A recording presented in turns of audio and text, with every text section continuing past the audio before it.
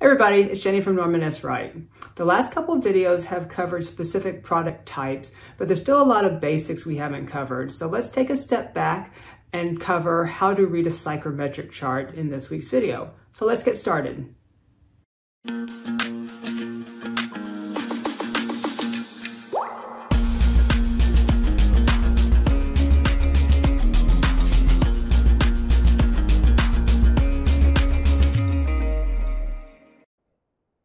I'm not even going to try to draw a psychrometric chart.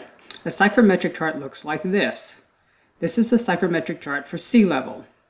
A psychrometric chart will tell you everything you need to know about the air conditions. If you haven't read one before, there seems to be a lot going on. Looking at the different lines, you see dry bulb temperature, wet bulb temperature, saturation temperature, humidity ratio, relative humidity, and a couple other things. The cool thing about the chart is if you just know two of these properties, you can tell a whole lot about the state of the air that you're charting.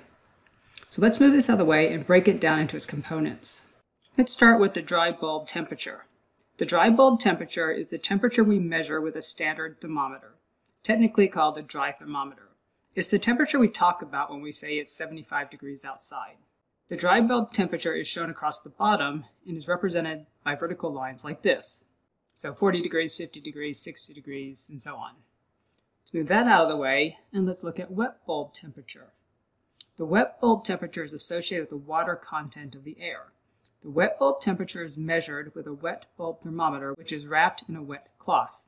As the water evaporates from the cloth, there's a cooling effect. This means that the wet bulb temperature is always lower than the dry bulb temperature, except at 100% humidity, where they're the same. The wet bulb temperature is across this curved line, and they go diagonally like this.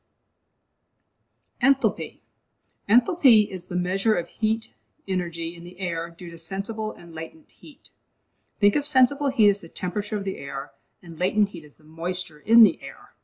Enthalpy is shown above the saturation temperature and run diagonally like this.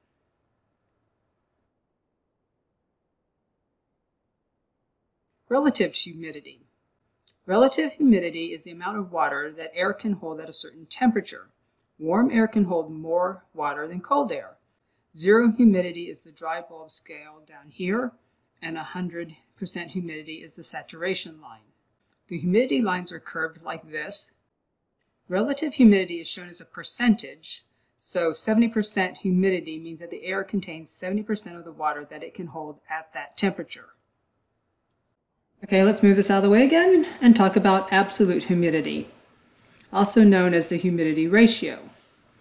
It is the vapor content of air in pounds of water vapor per pounds of dry air, or on my chart, grains of water vapor per pounds of dry air, where 7,000 grains equals 1 pound. Think of it like this. If it's cold outside, you can have 90% relative humidity, but the actual amount of water in the air, the absolute humidity, is still low compared to when it's 70 degrees outside and 90% relative humidity, or even 50% relative humidity.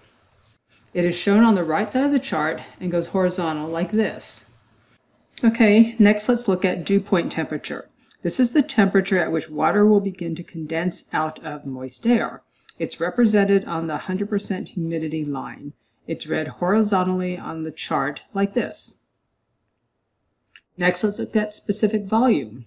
The specific volume of air is the volume that a certain weight of air occupies under specific conditions. Warm air is less dense than cold air, which is why it rises. Think how hard it is to heat up a room with a high ceiling. Specific volume is shown with diagonal lines like this. Last, let's look at vapor pressure.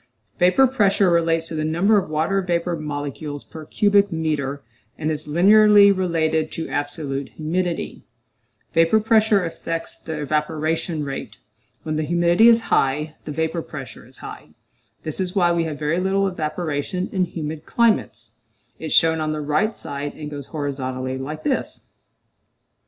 So let's bring all this back for a second so you can pause this if you need to look at it again. And now let's bring back our psychrometric chart and look at a couple points. Let's say you have a space at sea level and the dry bulb temperature is 70 degrees and the relative humidity is 50%. Let's find the other properties of the space. We'll put a point on our chart at 70 degrees and 50% humidity. Going over to the wet bulb scale gives us a wet bulb temperature of about 59 degrees. Drawing a line over to the absolute humidity gives us about 56 grains per pound. Continuing over gives us about 0.38 inches of mercury for the water vapor pressure. Drawing a line to the enthalpy scale gives us about 26 BTU per pound. And you can see that the specific volume is about 13.5 cubic feet per pound. Drawing a horizontal line to the saturation temperature gives us a dew point of just over 50 degrees. So look how much information we got just by knowing the temperature and relative humidity. How cool is that? So that's how to read a psychrometric chart. Thanks for watching today, and don't forget to subscribe to our YouTube channel.